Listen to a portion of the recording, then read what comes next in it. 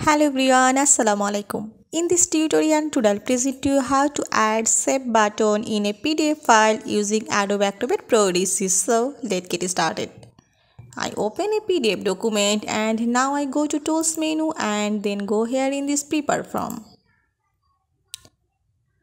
I want to add a save button on this PDF form, so go here in this button and now I select this and add this button. And I want to make this save button, so go to here in Properties.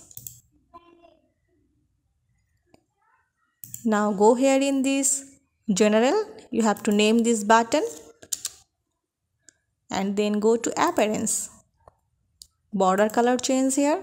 I change to border color in this color and fill color is to be in red and line thickness thick, and now this font size is to be in 18 and text color is to be in white and font is time bold, and this is position, and go to option, go to here in name in save,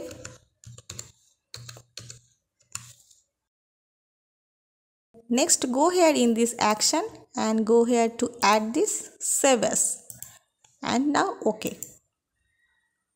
Though it's a save as or save button, so I make this save as and select trigger is mouse up and now close.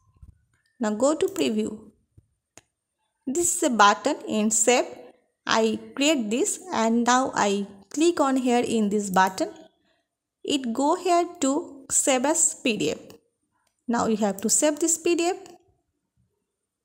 Go to change this file name and save as type and you have to save it. So in this way you have to add a save button or save as button in your PDF form. I hope you'll enjoy this video. Thanks for watching and don't forget to subscribe my channel. Thank you.